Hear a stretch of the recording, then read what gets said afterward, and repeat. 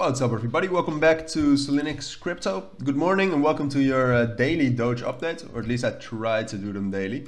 In this video we'll do a quick update on the price of Doge. Covered it yesterday evening or yesterday afternoon obviously, but wanted to take a quick look at it again because very different from the entire market. Dogecoin has been pretty strong, and yesterday we already talked about why that is, or at least why I think that is. It's basically two reasons. There are probably more reasons, but the two main reasons I think is that Dogecoin is an old token, and it has a strong community, a community that is relatively less likely to sell. All right, but apart from that, something that is not really talked about is that it's old as well. And old tokens, what you usually get is that it's more distributed. You have less big holders. You still have whales, obviously, but it's more distributed than other new tokens, such as Shiba Inu even though that has a great community too. And it's also, I mean, it's very minor, but it's also that well, Dogecoin has a lot of wallets that are just dormant, right? So it's just way less Dogecoin, way less percentage of the supply that's actually possible to be sold. All right, if you know what I mean. Like the price is just sellers and buyers. So if you have less sellers and the buyers are the same, it's just a crypto market. Price tends to be, well, better and more bullish and stronger.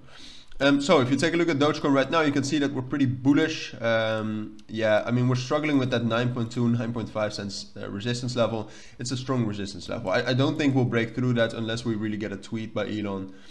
There were some rumors about someone saying that it was going to, like he wanted to do something with peer-to-peer.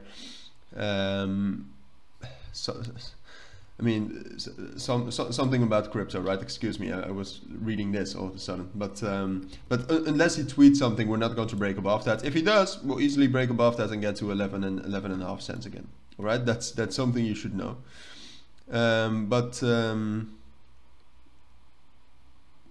Yeah, he tweeted about FTX, which is pretty remarkable, but apart from that, nothing.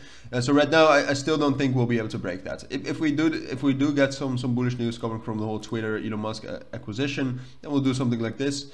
But for now, I still think it's more likely that well, we'll probably be able to kind of excuse me, my mouse is not working correctly, which is pissing me off a little bit, not too much, obviously. So we'll drag this away. Otherwise, it looks like we'll be consolidating between 9.4 cents and 8 cents, which is pretty good. Again, compared to other cryptos, it's even great.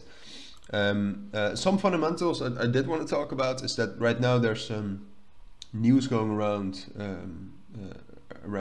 well, FTX being hacked.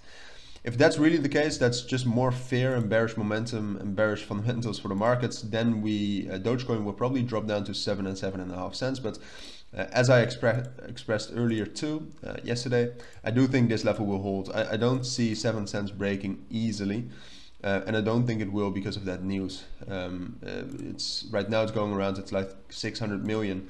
I mean, even if they would have all of that in Dogecoin, it would make, and they're selling it all at once, it would make the price crash a little bit, but it wouldn't like drop it to zero or anything.